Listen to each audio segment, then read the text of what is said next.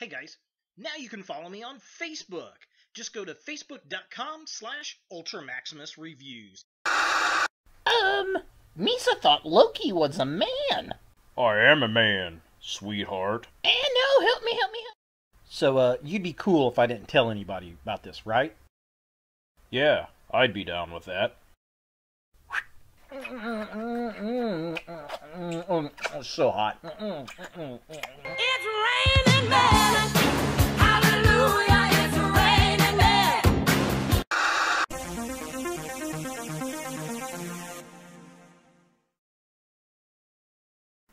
Hello YouTube, Ultra Maximus back with another toy review, and today we're taking a look at another Marvel Legends figure, and it's from the Toys R Us exclusive A-Force set. And today we're going to take a look at Lady Loki, and this is a weird character. I'm just not a fan of the gender bending just to gender bend. This is an alternate version of Loki.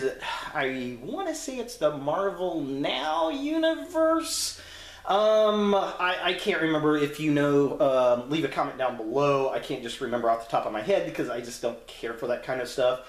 And I can see Loki being a female. Honestly, out of all the weird, dumb gender bending just to do it to be politically correct and yay, look what we're doing now, aren't we progressive kind of mindset, this character I can see becoming a female because Loki's a trickster. I can see him bouncing back and forth, and I really can see Loki just kind of not keeping one conformed shape or gender. And just kind of being all over the place, so I'm okay with that, and that works for me. The character itself, though, or as far as the action figure, they did a good job with it. It's painted very, very well. I adore the face sculpt and the makeup that they done. I mean, spot on. How can you do something this good and then have figures with the dumbest, derpiest eyes like Misty Knight? I don't get it. But thank goodness they did put the effort in this, because this was a pretty expensive set.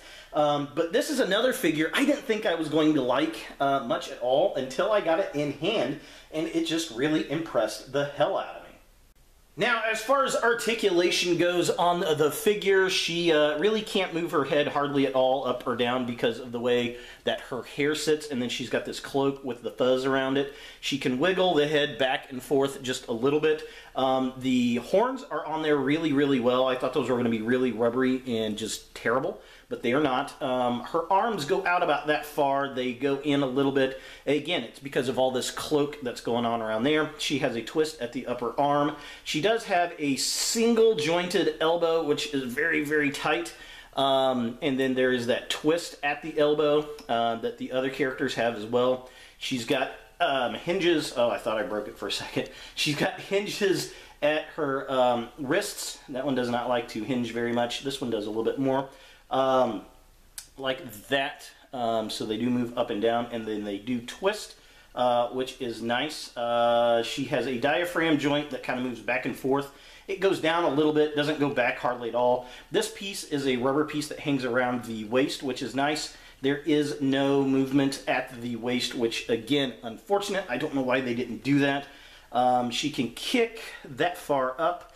She cannot kick back at all because of the cloak. She can kick her legs out that far. And then she has a twist up here at the upper thigh, which is very, very stiff. There it goes, it cracks. And then she has a double jointed knee right here. And then the top of the boot, the cuff is hanging loose so that it can move around with the joint, which is very, very nice. There is no cut at the upper boot. She has a hinge, if I can get this back into focus. So she's got a hinge at her foot itself at the ankle, and she's got that crazy ankle rocker pivot we love! With this being her widest possible stance with both feet still flat on the floor, and that is mainly because of the cape, because if you put her legs out any further than the cape, then she's basically just going to fall down because, well, she'll be standing on the cape. But this is actually a pretty cool looking pose. She's like, come on, get some. I'm a goddess. What are you going to do, huh? So taking a closer look at the figure itself, I love the sculpt on this figure. This is one of the better figures. It's probably in the top 3 of the sculpts in the set and paint job. The makeup looks amazing, and I think the green and the gold decos look really nice. I like all the gold that's in her hair. The cape itself looks good with the fur. It kind of hampers the articulation, but that's okay. I'm not going to pose this around a lot, and she's supposed to be kind of majestic anyway, so she's just going to stand there and look all magic-y. But I love the gold bits in her hair. I wish there was some blackwashing in the fur on the cape itself, though. That's kind of plain a little bit, but everything else looks really decent. I like the metallic green on her suit, and they've got the painted-on scales, which kind of remind me of the Submariner. But overall, definitely very, very cool. And the horns on the head, they feel pretty solid, like they're not going to fall off. So that's kind of nice. I was worried about that. They were going to be too rubbery and weird and just, you know, not formed right. But they did a good job with them. I will give them that. Now, taking a look in the midsection of the figure, again, the metallic green paint is amazing looking. I like how they do have the scales on there. They're painted on there. Again, it reminds me of the Submariner from the Walgreens exclusive. The belt looks good. The gold bits on it, how it drapes down around her front and her crotchal area looks nice. And the cape itself looks good. I like all the wrinkles in it. Again, I wish there was some more blackwashing in that, just to kind of give it a little more definition, but it is what it is. The actual cape itself has enough detail that the shadows do pick up, but that fur around the shoulders could have used some blackwash. But I do like how she has the painted fingernails, much like the Hela figure, which this is going to be up there on the shelf next to.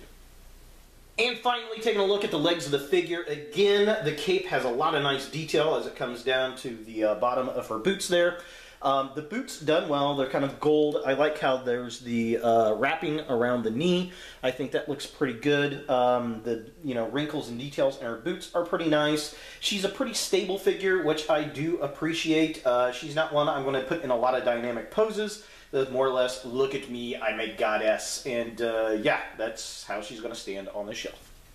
For comparison, here we have Lady Loki with her wave mates in this set. We've got, of course, the She-Hulk, Lady Bloodstone, and Singularity. And to be honest, I think these 3 right here are probably the best looking figures of the bunch. Actually, these 4, because I do like the She-Hulk, but she's kind of plain in comparison to these ladies right here. They're all 4 sculpted really, really well, painted well. I think these 3, though, are more dynamic than the She-Hulk, and that's just by design of the costumes. And I think I'd give She-Hulk a higher mark if she had an alternate smiling face rather than her just kind of face. But definitely a set that turned out a lot better than I thought it was going to be. Definitely liking the characters more than I thought I would. And the only reason I even got this set was for the She-Hulk, and was happy with the outcome of the other figures. So is Lady Loki a figure that you want in your Marvel Legends collection? Well, if you are a Thor completist, you may want this figure. If you like the alternate characters, or the gender-bending versions of characters, this may be something that you want. I will be keeping this figure up on my Thor shelf and putting it next to the female Thor, I think. It's interesting. I don't know. It was an interesting idea, I guess, in the comics. I personally hate the gender bending that they're doing. They're just trying to make it really, SJW, and look how advanced and progressive we are, and I think it's a bunch of crap. But the figure itself looks really, really nice. I love the sculpt, the paintwork, the makeup detail on the figure. It all looks really good. It's a nice figure. I just don't really care about the character.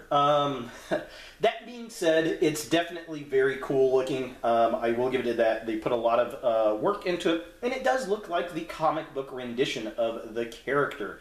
So if that's what you're after, you're definitely going to get a good pick out of this one. So there she is, Lady Loki from the Toys R Us exclusive Marvel Legends A-Force set.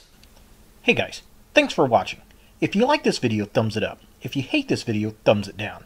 To watch more Ultra Maximus, click on the links to the right. Don't forget to subscribe and share, like us on Facebook, and look for more videos in the future.